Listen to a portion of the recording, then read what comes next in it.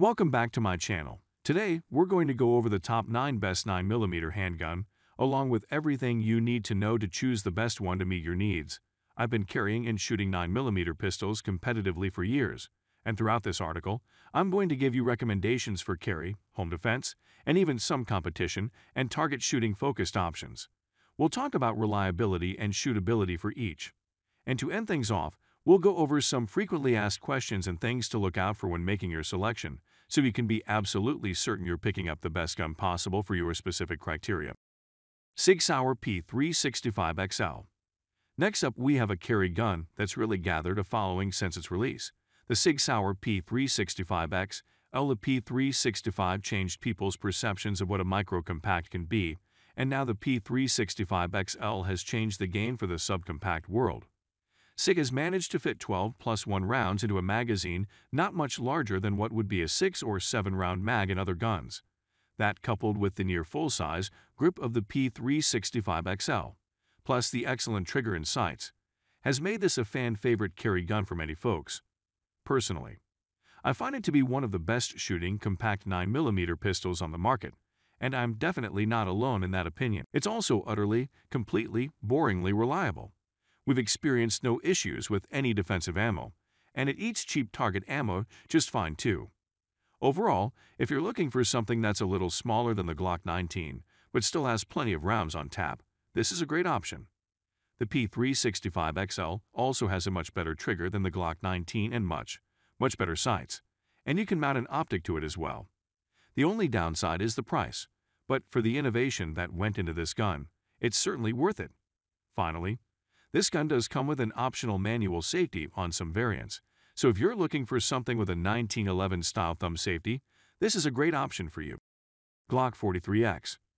Next, we have another Glock offering, the new Glock 43X. The Glock 43X combines elements of Glock's Gen 5 lineup with their slimline series, giving you a compact size grip not much smaller than that of the Glock 19, but with a thinner overall profile and much shorter slide. What this ends up giving you is a Glock that has a full-fingered grip, with a short slide and a very svelte profile. Think of it like the Glock 19's shorter, skinnier younger sibling.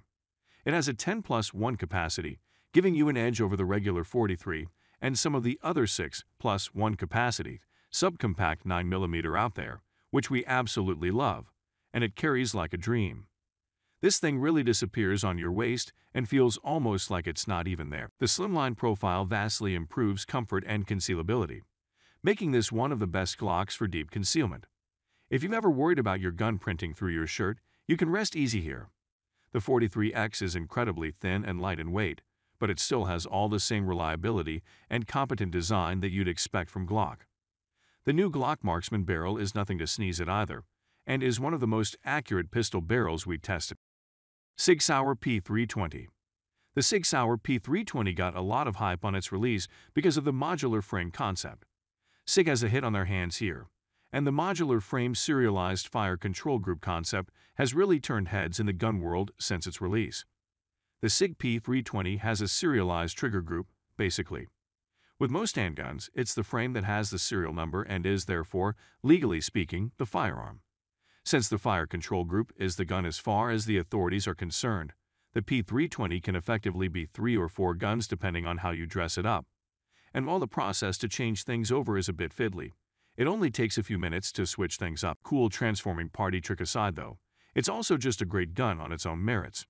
The trigger and sights are excellent, especially by duty gun standards, and the gun is as reliable as any Glock. A version of it has even been picked up by the United States military to replace most of our aging contingent of Beretta M9s, and thus far the Marines I know that are using them absolutely adore them, especially compared to all the 20-year-old Berettas. CZ Tactical Sport 2. CZ has gotten so good at making competition guns that multiple organizations have had to make rules changes to keep CZ from blowing other guns out of the water. If that's a not ringing endorsement, I don't know what is. The Tactical Sport 2 is one of their latest offerings, and the gun I was most excited to try out this year. It is an update, as you can probably guess, to the original Tactical Sport, and all of the custom parts that were floating around for the original are also available for the TAC Sport 2. This is a hefty all-steel gun designed to absolutely smoke the competition. The trigger is one of the crispest and cleanest I've ever felt, and is easily the best I've ever felt in a sub-$2000 handgun. Seriously, you have to feel it to understand, but the Tactical Sport 2 and Shadow 2 triggers are the best out of any mass-production handgun, bar none. The heavy steel frame, low-bore axis, and recessed slide all work together to keep muzzle flip to a bare minimum, making this one of the softest shooting 9mm you'll ever come across. It's also incredibly reliable, and in almost 2,000 rounds I've never had a single failure of any kind. The sights are excellent target-focused models with a flat black rear sight and red fiber optic front sight. Ergonomics are phenomenal, and the aggressive checkering on the aluminum grip panels helps you control recoil well even with wet or gloved hands. Overall, I love the way the CZ Tactical Sport 2 handled, and the unique hybrid curved trigger fit my finger like a glove. The only thing that I want to see in the future is a chambering that can make major power factor, such as 357 Sig or even 40 Smith & Wesson. I'm not saying it'll make the gun better, it'll just put another option on the table for those looking to shoot limited. Regardless, if you are looking for a gun to roast the competition or something better for running the club's plate rack, the CZ Tactical Sport 2 is going to deliver. Glock 19 Gen 5. The Glock 19 Gen 5 was made in response to changes in the FBI requirements for firearms. In 2016, Glock signed a contract with the FBI for this pistol. After signing the contract, they released Gen 5 to civilians. Capable of carrying 15 9mm rounds, the Glock 19 is one of the most accessible handguns to use. Its exterior frame doesn't have any safeties or decocking levers, letting the beginner focus on what's important when carrying the gun for the first time: grip, trigger pull, and aim. This handgun features a trigger with a reset that's hard to miss, speeding and enhancing the beginner's accuracy in terms of follow-up shots. Additionally, the Glock 19's grip is textured, providing a steady hold when it's slick with moisture. Thanks to an ambidextrous slide stop, these handguns are also great for left-handed beginners. Reloading the Glock 19 requires almost no time, thanks to its flared magwell, which gives it a better workspace. To easily find out how many rounds the gun has at any given time, Glock has added an orange follow on its magazines. It also comes with multiple replacement back straps, so the user can customize the grip size or increase the size of the beaver tail. Finally, beginners will appreciate how easy it is to procure parts and other accessories, holsters, magazines, and more for this handgun. Overall, the Gen 5 is a high-quality gun. It has excellent functional accuracy, a large magazine capacity, a compact size, and high reliability. The design serves to help you shoot your target with minimal malfunctions. We recommend the Glock 19 Gen 5 to anyone who wants a handgun for self-defense. It is easy to use, compact, accurate, and customizable. CZ75 SP01. The CZ75 SP01 is a little different from their foray into the world of polymer-framed, striker-fired guns that we discussed above. This one is an all-steel tank of a gun designed specifically for home defense. It's big and heavy, but that doesn't matter when it lives in a bedside safe. It just makes the recoil of the 19 rounds of 9mm in the mag virtually non-existent.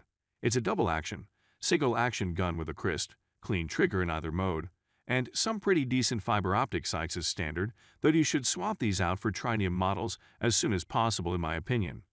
If you want a soft shooting or steel-framed 9mm for home defense, this is the one I'd recommend going with. It's heavy, yes, but heavy is good. Heavy is reliable. Heavy soaks up recoil like a sponge soaks up water. Beretta M9A4. For those of you who couldn't guess, this is an update to the M9A3, and it's already kicking ass in the competition world and being looked at by several large municipal police departments. Like previous M9s and Beretta 92s, it's a double-action, single-action behemoth with a steel frame.